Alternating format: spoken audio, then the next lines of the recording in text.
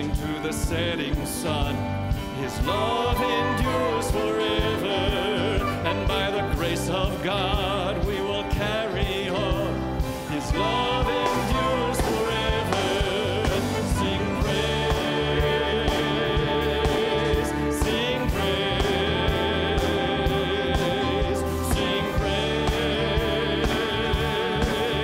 sing praise. Forever God is faithful. Forever God is strong. Forever God is with us. Forever. Forever God is faithful. Forever God is strong. Forever God is with us. Forever. Forever. Forever God is faithful. Forever God is strong. Forever God is with us. Forever. Forever. Forever God is faithful. Forever God is strong. Forever God is with us. Forever. Forever.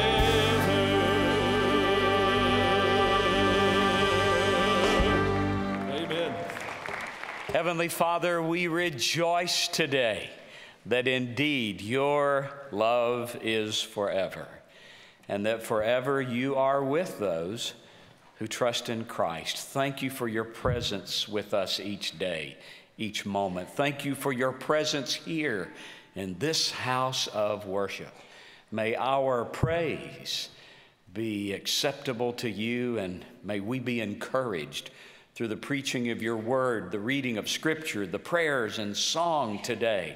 Father, draw us closer to yourself in this hour, and send us from here better equipped to speak a good word for our Lord Jesus Christ, in whose name we pray.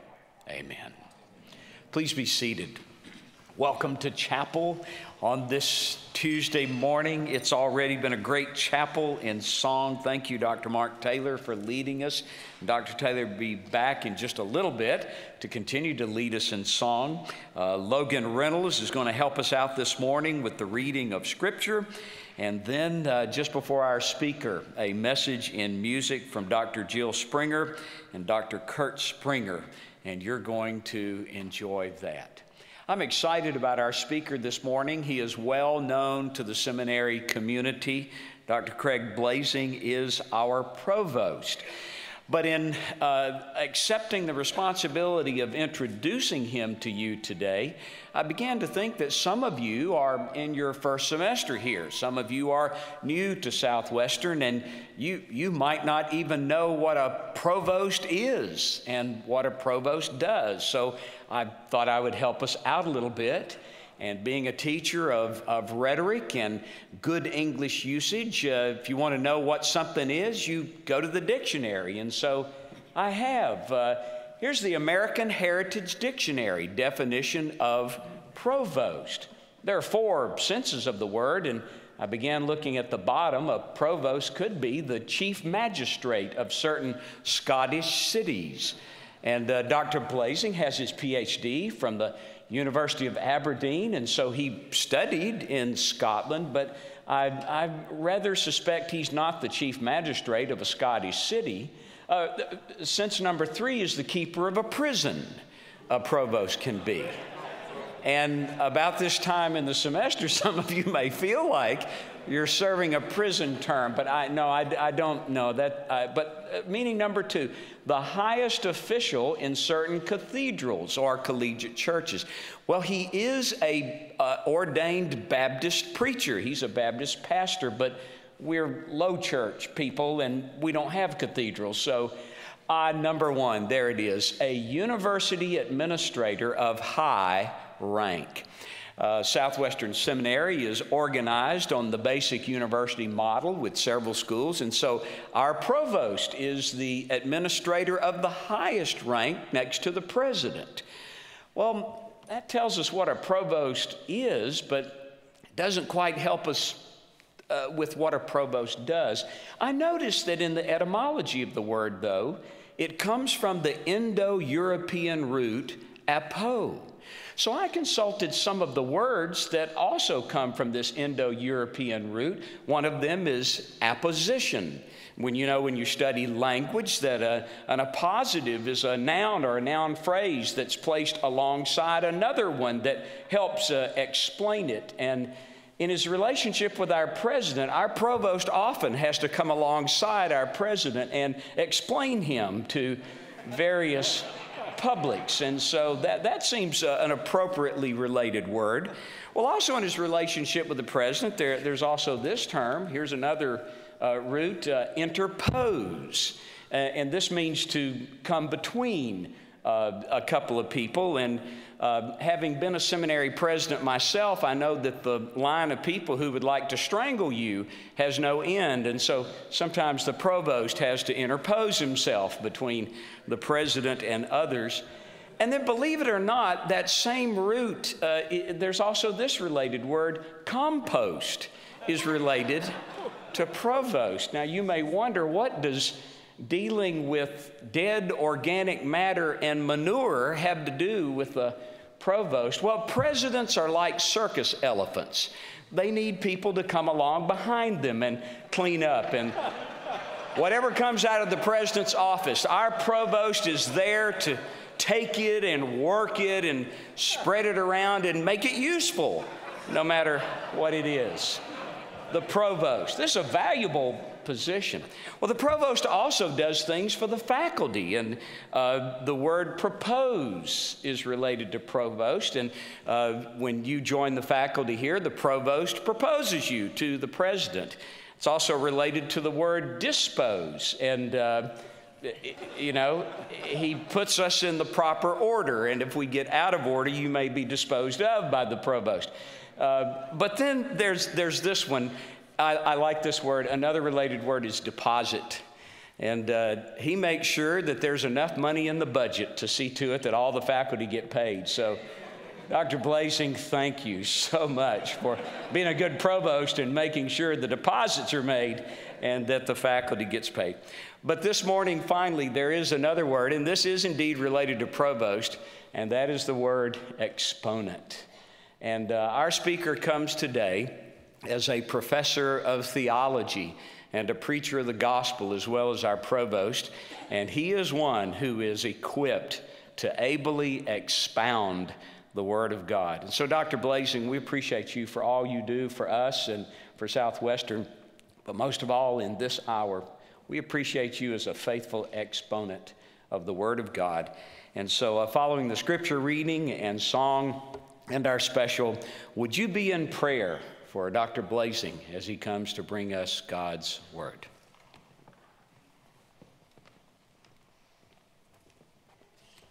Would you please stand in honor of the public reading of God's Word? This morning we are reading from 1 Samuel chapter 9, verses 15 through 27.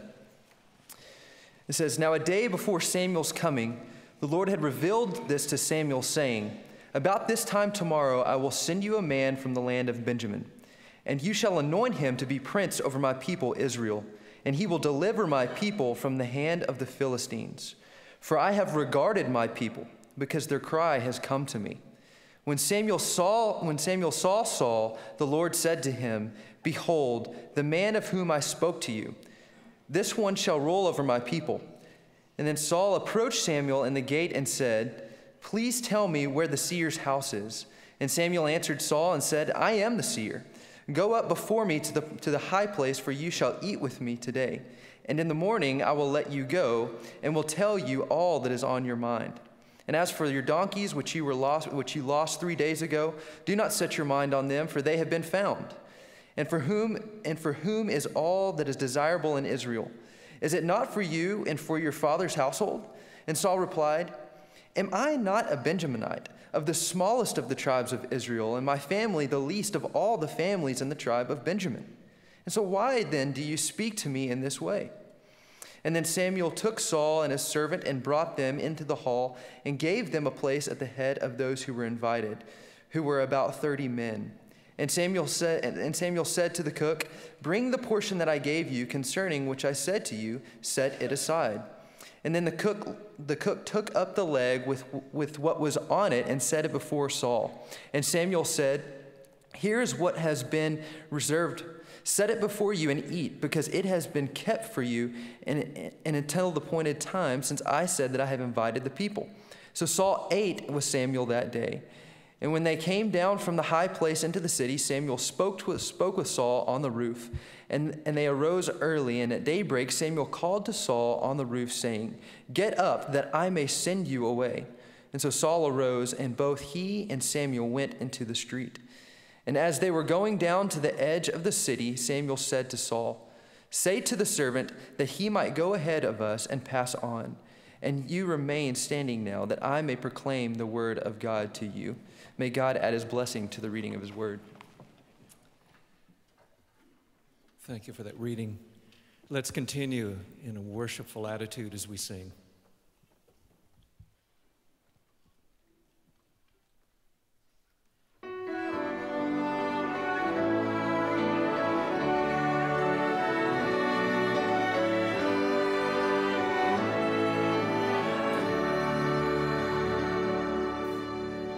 Come, let us worship and bow down. Let us kneel before the Lord, our God, our Maker. Come, let us worship and bow down. Let us kneel before the Lord, our God, our Maker. For He is our God, and we are the people of his pasture, and the sheep of his hand, just the sheep of his hand. Sing it again, please. Come, let us worship and bow down. Let us kneel before the Lord, our God, our Maker. Come, let us worship and bow down. Let us kneel before the Lord, our God, our Maker. For He is our God, and we are the people of his pasture, and the sheep of his hand, just the sheep of his hand. I will come and bow down at your feet, Lord Jesus. In your presence is fullness of joy. There is nothing, there is no one who compares with you. I take pleasure in worshiping you, Lord. I will come and bow down at your feet, Lord Jesus. In your presence is fullness of joy. There is nothing and there is no one who compares with you. I take pleasure in worshiping you, Lord.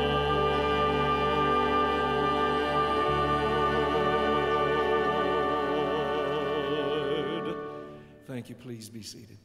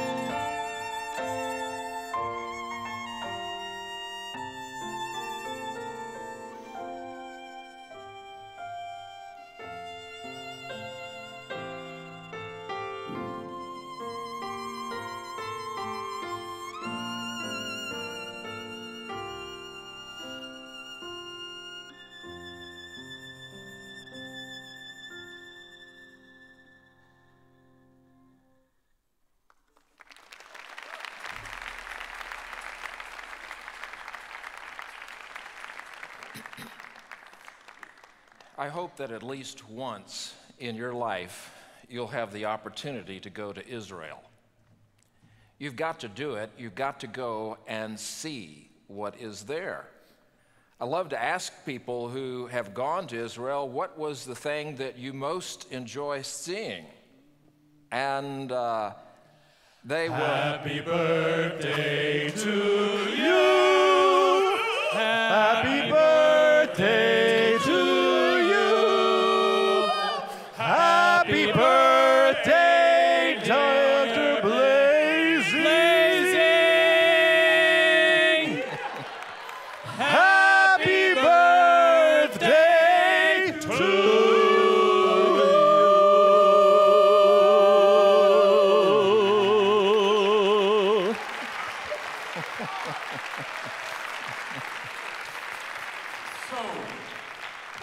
Dr. Blaising. Am I going to preach this sermon?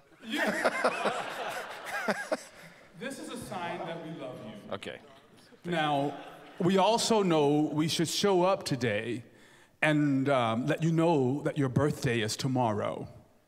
Because we know that the first thing to leave as we get a little bit more wiser in life is that thing called memory. So you may be challenged today. So we're here to remind you today that your birthday is really tomorrow. So don't go to the restaurant today and ask for discounts and everything because it's tomorrow officially. Thank you so much. Yes, sir. And I know my job is done after this moment.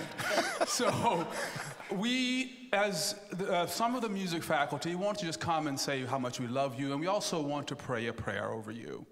Is that okay? Thank you. That's great. I think we need to pray. Yeah, we need to. So, hey guys, let's pray for the provost. Okay. But please, do not close your eyes. This is not a holy prayer. Okay? So, here's the prayer. Oh God, grant Dr. Blaising the senility to forget the people he never liked. The good fortune to bump into the ones he does like. And the eyesight to tell the difference. And Lord, please let him remember what he is preaching about today. Thank you. Amen. Thank you so much. We love you, sir. Happy birthday. Thank you so much. Thank you.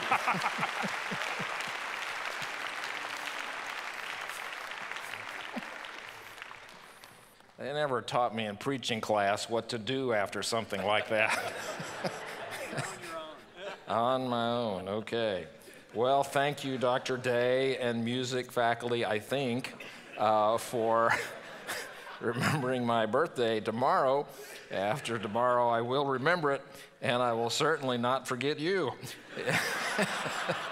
So we appreciate that. Well, let's pray, and let's go on with God's word. Father, we do thank you. Thank you for the goodness of the Lord. Thank you for joy that we can have in the Lord. And thank you, Lord, for your kindness and goodness to us that allows us to come and to hear your word. And so, Lord, now as we come to your word, we pray for your blessing upon it. And we thank you in Jesus' name. Amen. Well, if you go to Israel and you see what is there, there are many things to see. And when you do, the Bible comes alive. That's the reason to go. There's one thing, to read about the events in the scripture, but it's another thing to see where it happened. You can read about going down to Jericho, but when you actually go down past the sea level, down to Jericho, you have a sense of what that means. There's one thing to hear about the Sea of Galilee and Jesus preaching on the shore. It's another thing to visit it and see it and to take that in, because what you see impacts what you read and what you see in the scripture. For some people, it's the things around the Sea of Galilee. I'd love to go to Capernaum. And go to Capernaum and you can see the ruins of the synagogue there, the excavation of the houses around the synagogue. And then you think back to the opening of Mark's gospel, where Jesus was preaching in the synagogue and then went to Peter's house, which you can see, walked down the street. Think of the people coming out of the houses to see him, bringing the sick for him to heal. And it's something to actually go and to see it and then see the text of Scripture.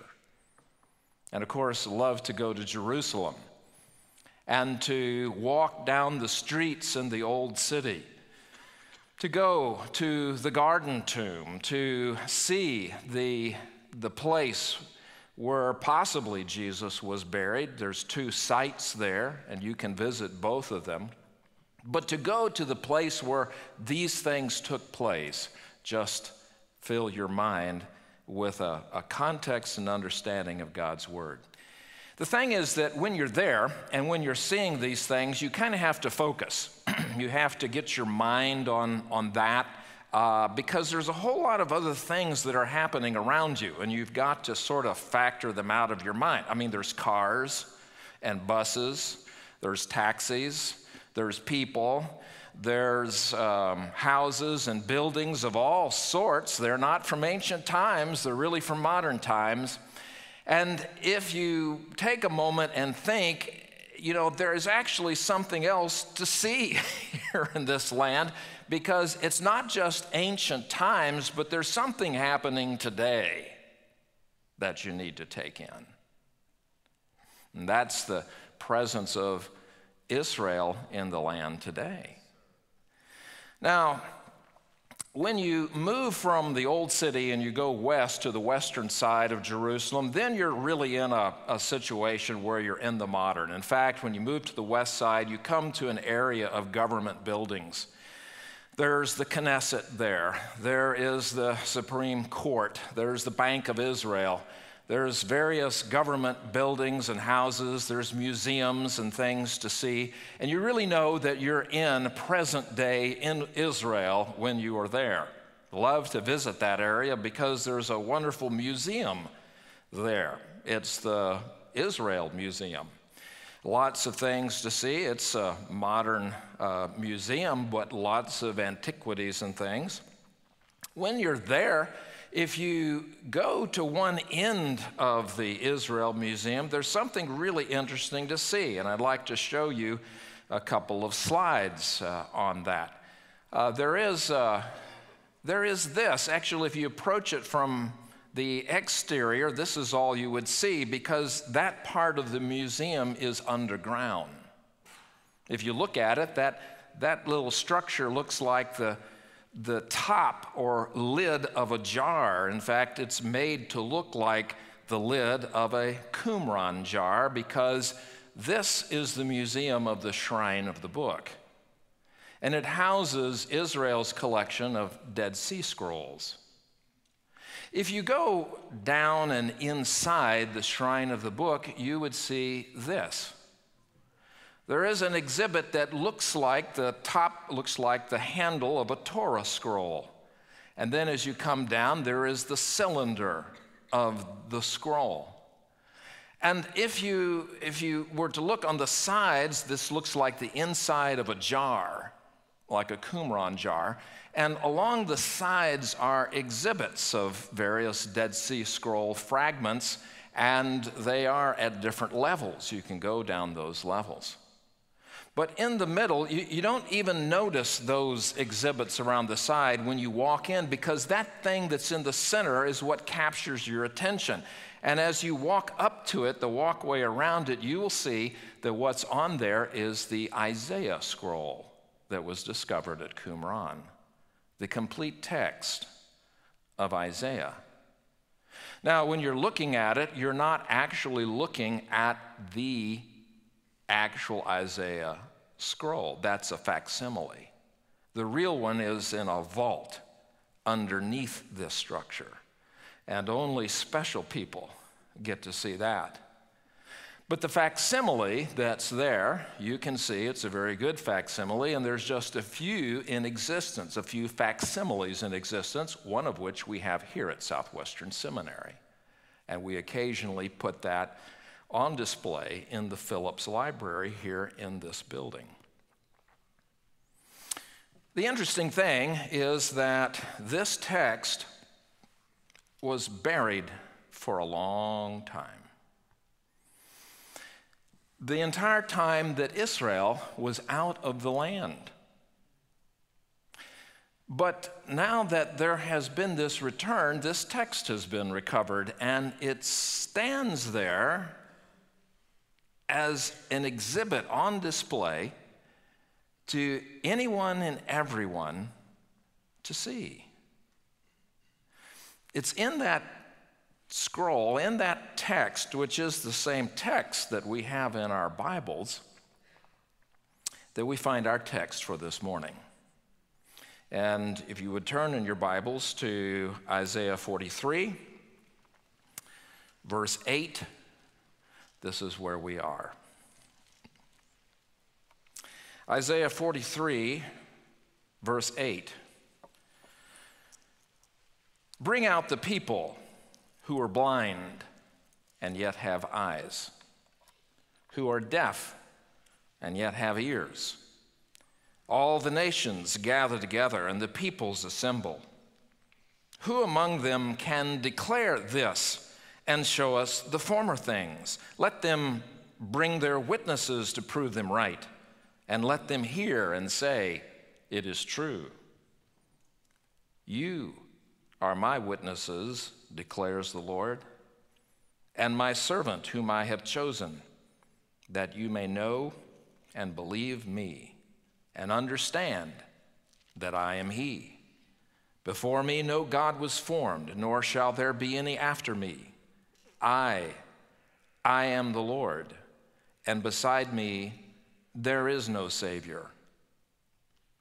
I declared and saved and proclaimed when there was no strange God among you, and you are my witnesses, declares the Lord, and I am God. And also, henceforth, I am he, and there is none who can deliver from my hand. I work, and who can turn it back? This text has to do with a situation that is projected into the future from the time Isaiah is writing. Isaiah is writing around 700 BC, and this part of Isaiah is a portion of the book in which he positions himself and the reader forward in time to something that God is going to do in the life of the people. All up to Isaiah 39, there have been warnings of a judgment that's coming, and this judgment is anticipated at the end of Isaiah 39 with Chaldeans who come and survey the situation in Jerusalem.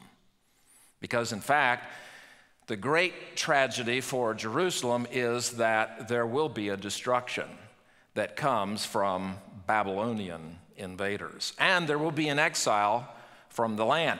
But in this part of Isaiah, he projects forward into the future, looking past that destruction at the time of a return.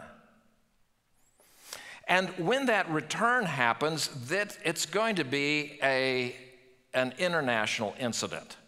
In fact, it's going to happen through an international convulsion.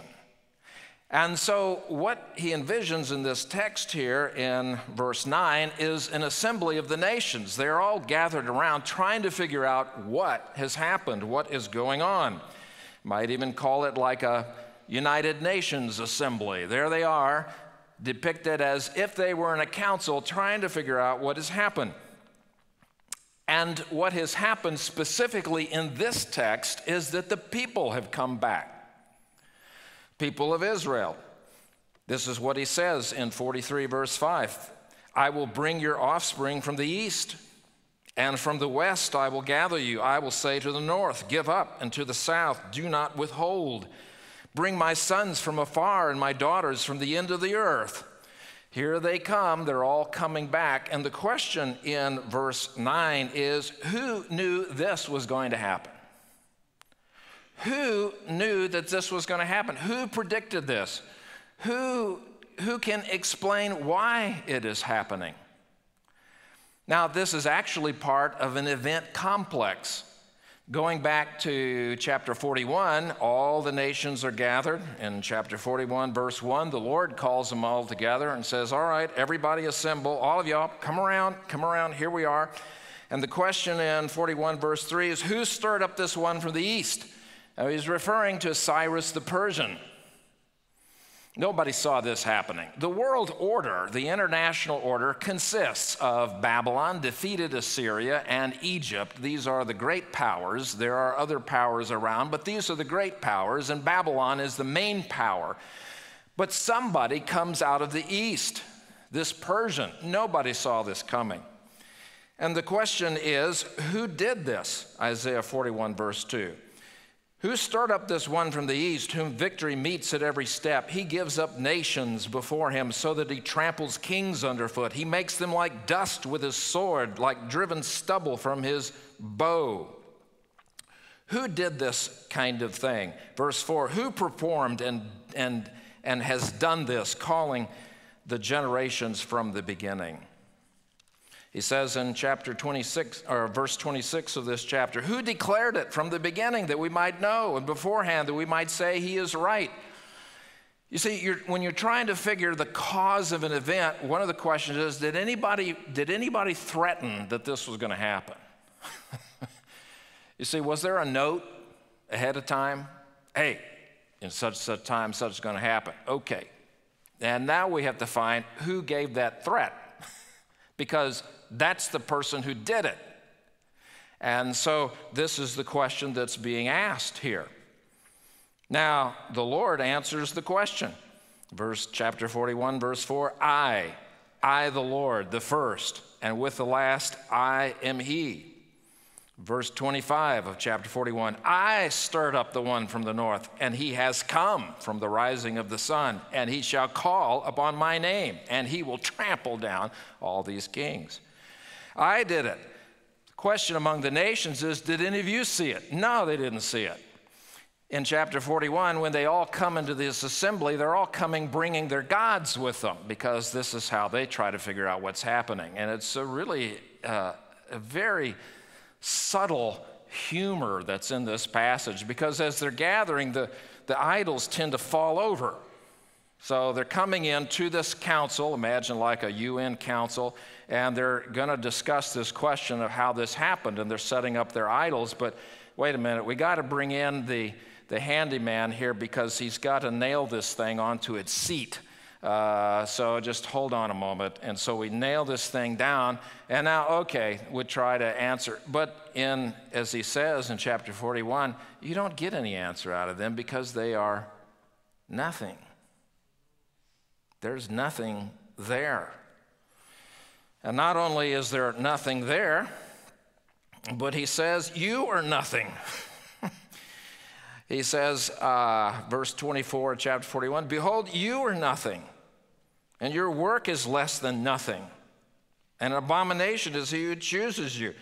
Verse 27, I was the first to say to Zion, behold, here they are. I give to Jerusalem a herald of good news, but when I look among you, the nations, I don't see anything. There is nothing out there. Nobody has a clue.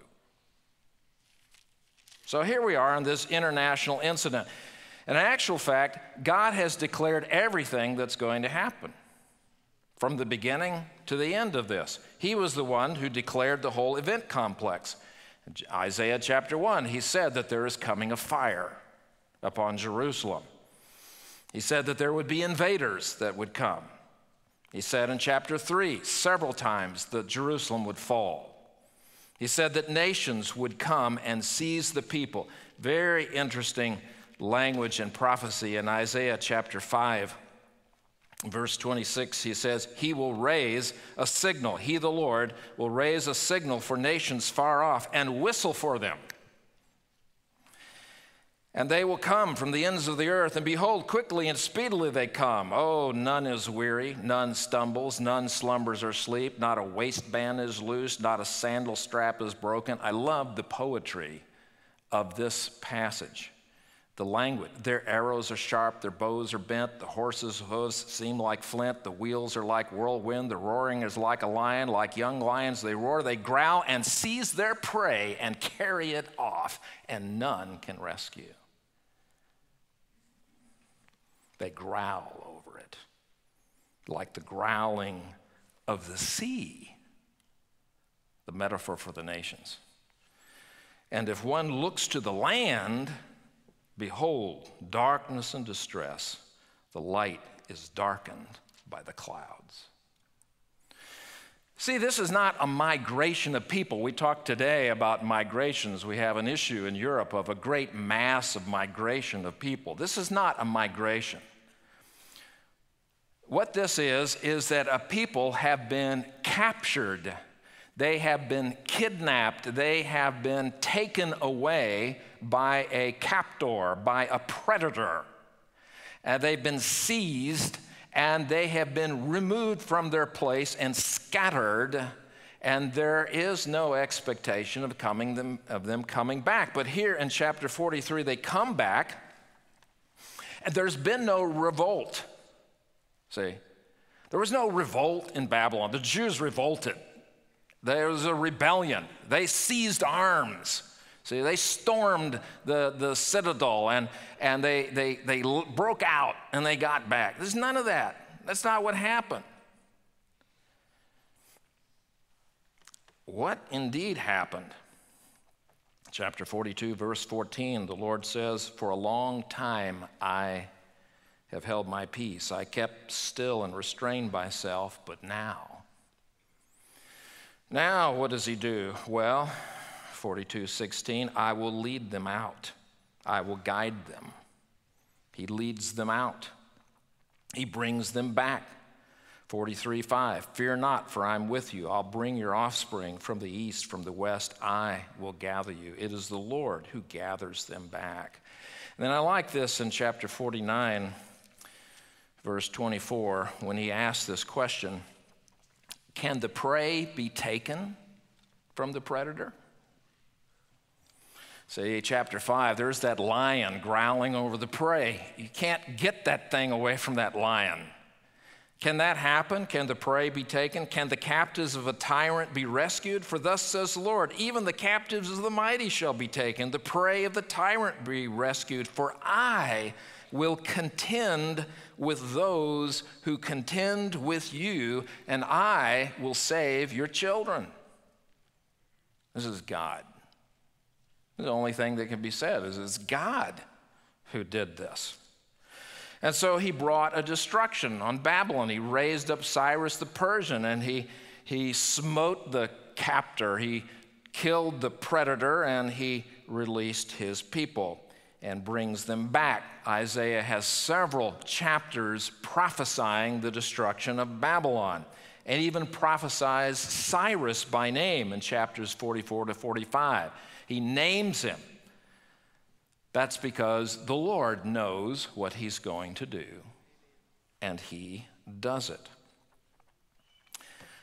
So God has done this. All the nations are gathered in this court scene in chapter 43, asking who predicted this and who has done this. And so they need witnesses. If anybody says, hey, I knew that was going to happen, well, that's easy to say. But the question is, did anybody hear you say that? Do you have a witness to the fact that you said that? See, that's what brings us to verse 10.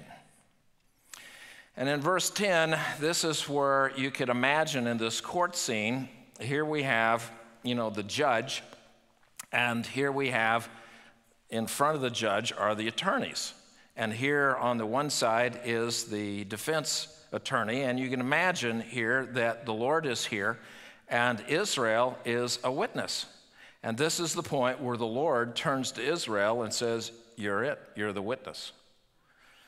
So go up. Okay, so they do. He says, verse 10, you are my witnesses, declares the Lord, and my servant whom I've chosen. So they go up and they sit in the dock. Now the attorney comes to question them. This is a typical questioning.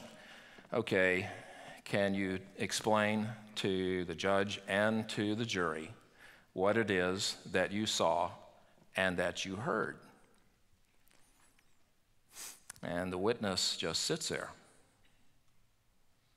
And he said, would you please explain to the judge and the jury what it is that you saw and that you heard?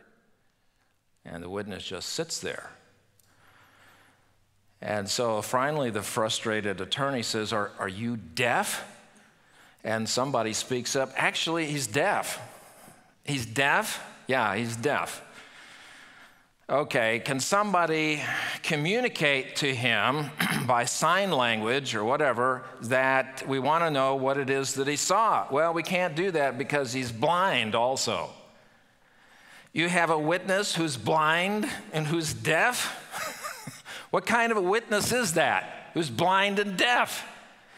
And then you look back at the defense bench. Here's the attorney and, the attorney's counsel, and they're all like this, they're shaking their heads, we've got a witness who's blind and deaf.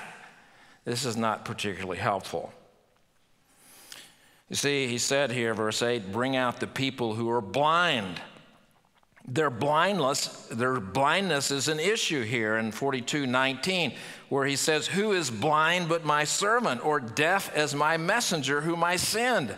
Who is blind as my dedicated one, or blind as the servant of the Lord? So the Lord has a blind and deaf servant. The question I ask you, does it make any sense to have a blind and deaf servant? Imagine yourself, at a restaurant, for example, and you look up from the table after reading the menu, and there is the waiter, and so you try to give your order, and he just stands there. He doesn't take it down, and you just tell him again, and you ask, are you deaf? This is not helpful. Imagine him coming and bringing your food out, and he passes your table by, and he just keeps on going. And you say, wait, we're over here, But he's blind. Who would hire a servant, a waiter, who's deaf and who's blind? That's the problem in this text. The blindness is a condition of Israel.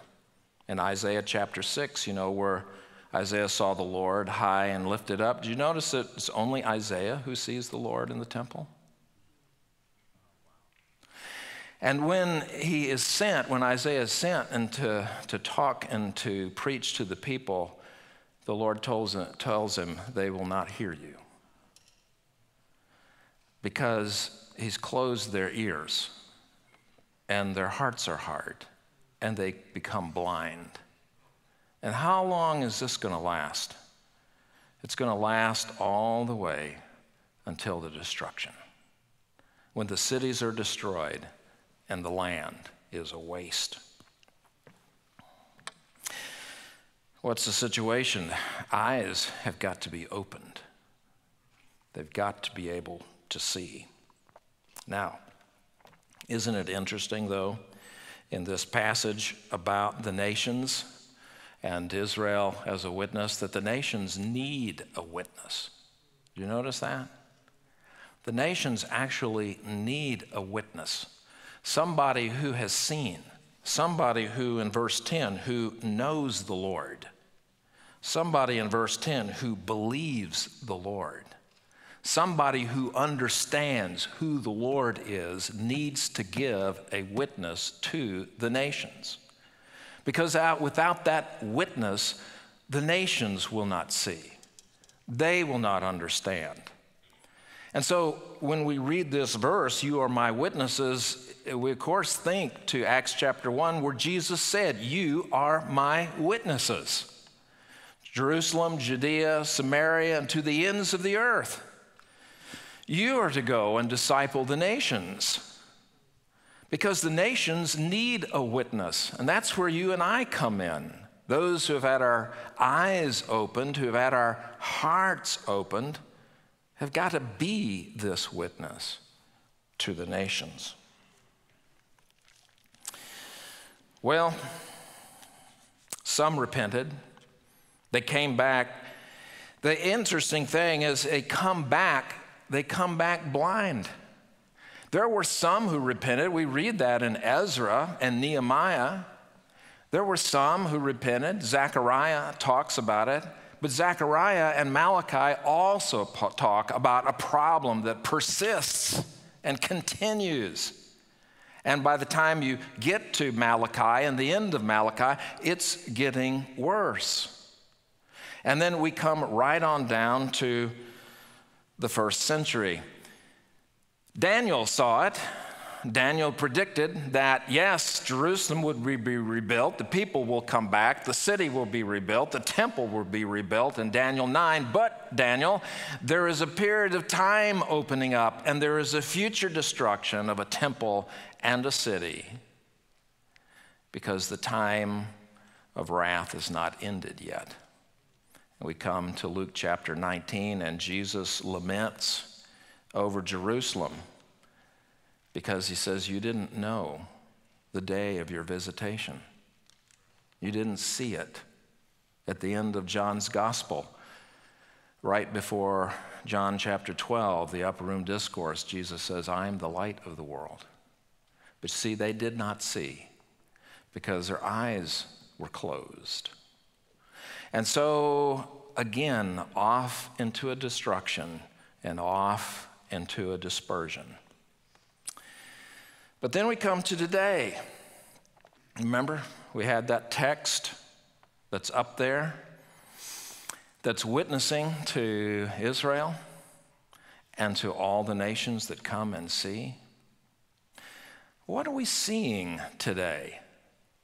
After a long period of absence from the land, there is this return. Let me just show you some slides on this.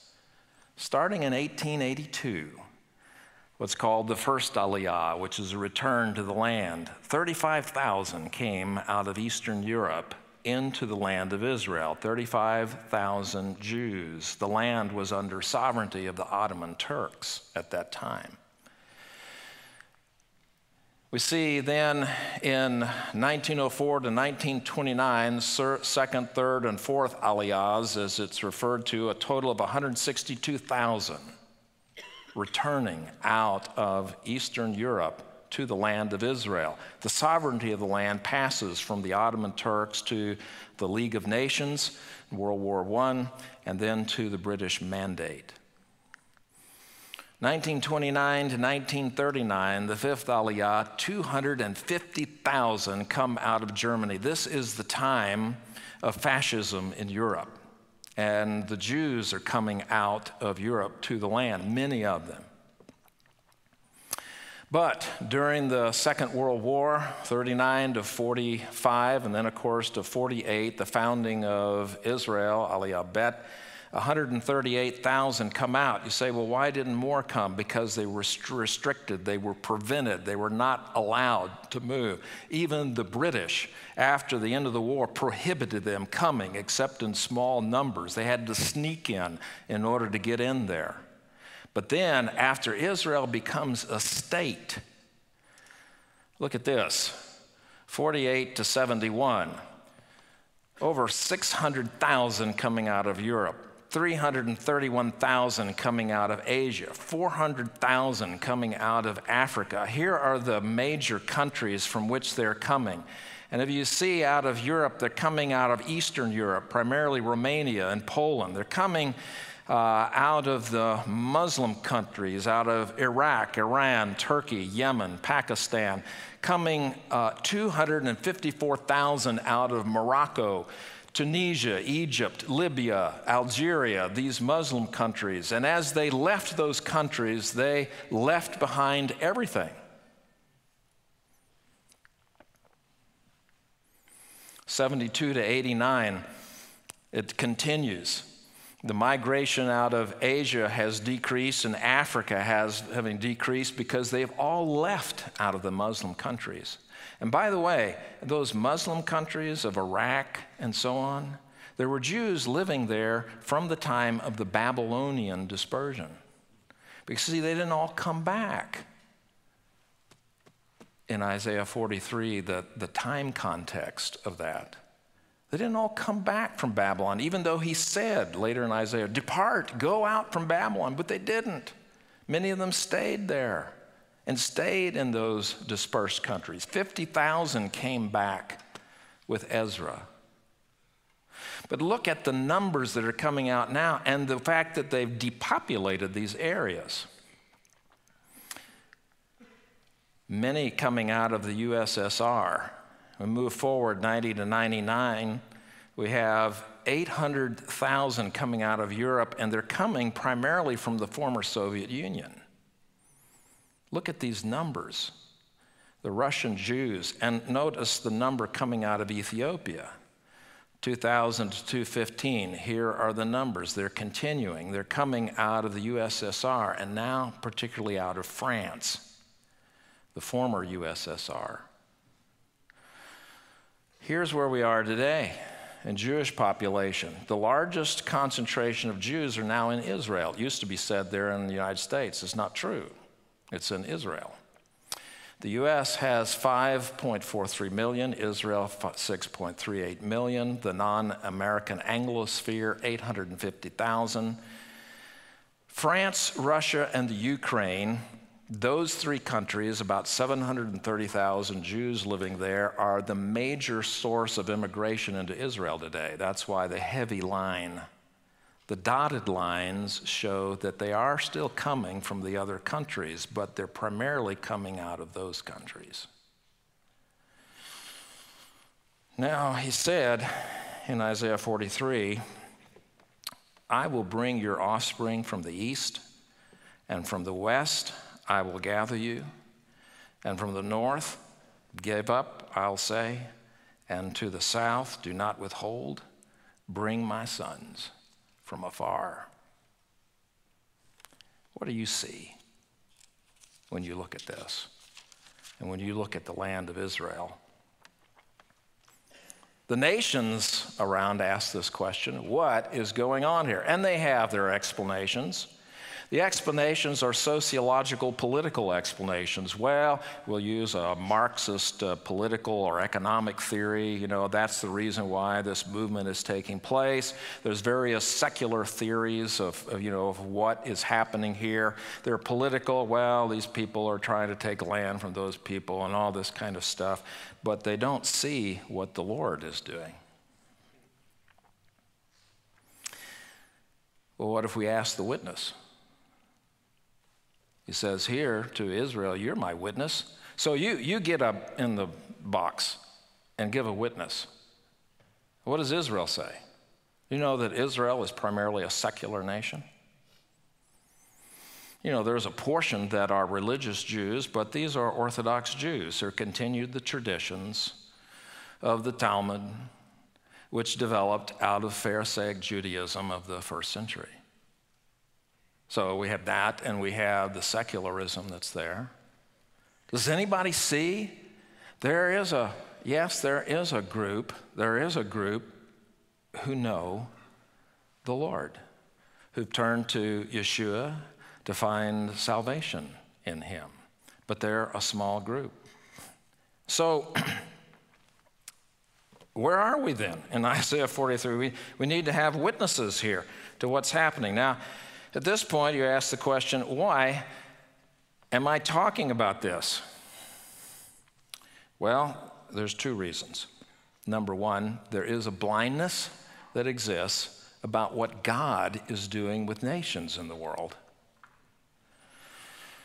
And you need to have in your theology a place and categories of what God is doing with this nation and with nations in the world. God has a plan for nations and is at work with respect to those nations.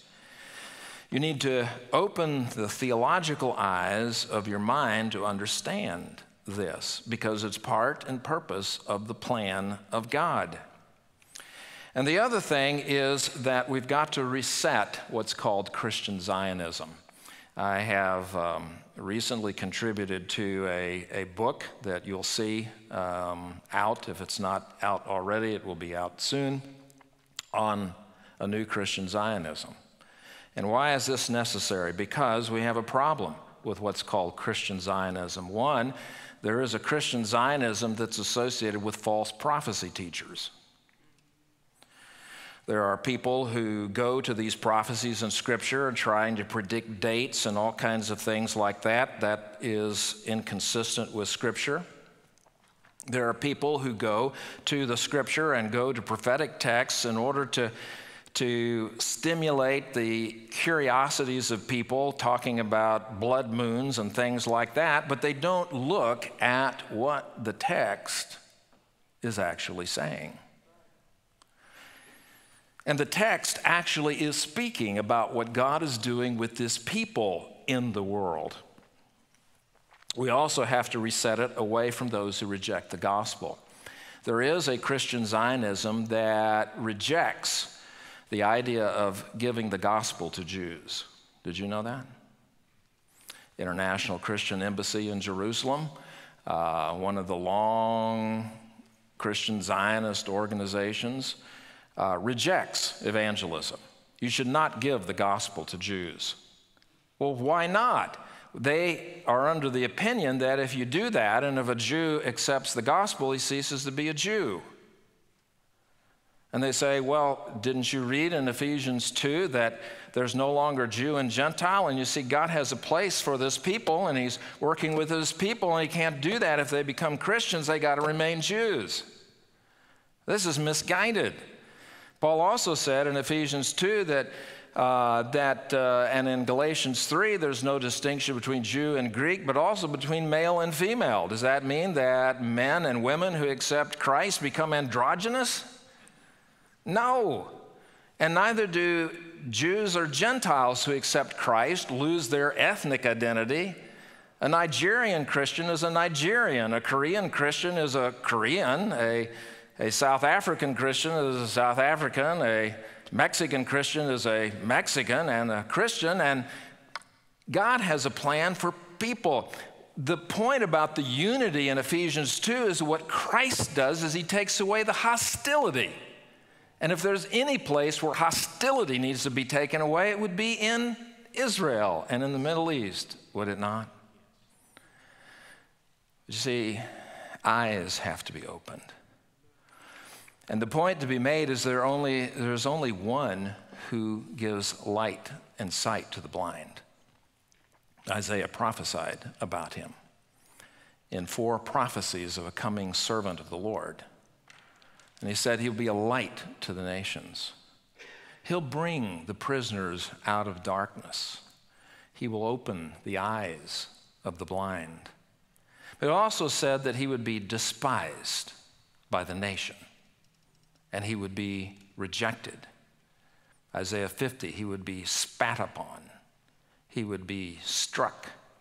Isaiah 53, he would be crushed. But he would bear our iniquities. Upon him is the chastisement that makes us whole, and he will make the many to be righteous. Because Isaiah prophesied of an everlasting salvation that is to be set up and that would become for this people Israel and for all whose eyes are opened. There is coming a great revival. The scripture predicts that this people will have their eyes opened. Paul in Romans 11 says, this is the mystery. He couldn't figure it out. See, among the court of the nations, that some eyes of Gentiles start to be opened before the eyes of the actual chosen witnesses would be opened. But see, that's what began to happen in the preaching of the gospel back in the first century, is that Gentile eyes began to open. And the interesting thing is that for the past 400 years, Gentile eyes that have been opened have been rereading the scripture and seeing that, hey, God actually has a plan for this people, and have been at work in the history of the nations over the past 400 years to call the nations to account. You've got to make it possible for this people to come back. But the strange thing was that understand how they would come back, because many of the texts in the scriptures speak of them coming back in blessing and knowing the Lord. But not our text. Our text says that they once came back blind. And the possibility of that pattern not only exists, but it's being played out before our very eyes. What's needed? What's needed is that the light needs to be taken to the people, because there's going to come a time when all Israel will be saved. That doesn't mean every last one necessarily, but we are a people who believe in a revival. And there's going to be a revival. And so let me ask this question to you as we close. What does it mean to you to be a witness in advance of an expected revival? If you know that one's coming, what does it mean to you to be a witness in advance of that revival? What a great time to be that witness. And maybe God's calling some of you to go to Israel and be that witness, as he sends you to various nations around the earth, because the light has to come. The question is, what do you see? Do you see that salvation that's coming? Do you see what God is doing in the world? Let's pray. Lord, we do thank you for the wonderful word of God. We thank you, Lord, for the plans and the promises of God that you bring to pass. You are the only God, and we acknowledge you and give praise to you for a great salvation. And Lord, today we pray for Israel, a people in whom you delighted and you chose long ago. And Lord, we pray that you would open their hearts, and that you would open their eyes, and you'd open their ears to hear the word of the Lord. And the Lord, that you would turn hearts, and that you would bring your people to know the wonderful grace, the mercy of forgiveness in your Son, Yeshua, Jesus, in whose name we pray. Amen.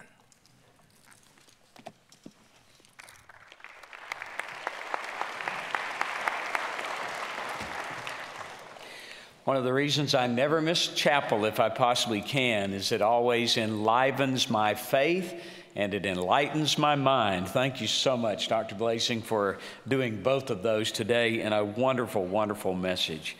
A few announcements before we go today. Mission trip opportunities for 2017. You can learn about those in a meeting in the chapel lobby today with the World Mission Center. There are upcoming trips to the Republic of Georgia and Chiang Mai, and you can learn about those in the lobby right after chapel. And then the Libinars, and I'm thankful that the Oats department has finally instructed me that it is Libinars, not Libinars, Libinars. And so I come as Phidippides from Marathon to instruct you with the news. It is Libinars. And so go forth, and the Libinars come October the 11th at 11 a.m. and October 12th at 7 p.m. in the Roberts Library Computer Lab. So these folks have a lot of useful things for you, and you need to go. Early voting begins in the Student Center October 25th, 26th, and 27th from 8 to 5. And then upcoming chapel speakers on Thursday of this coming week, Dr. Evan Leno, professor of ethics, will be preaching. And tomorrow, who's preaching tomorrow? Oh, I am. Okay, tomorrow, Dr. Blaising is presiding tomorrow, and I am preaching. I hope you'll pray for me. It's in your best interest to always pray for the chapel speakers, because you don't want us to flub up. You want us to do a good job because you want to be blessed. So keep me in your prayers, and Dr. Leno as we prepare to preach the rest of this week. Brother Taylor, come and lead us, and let's stand as we go out with song. Join us as we sing.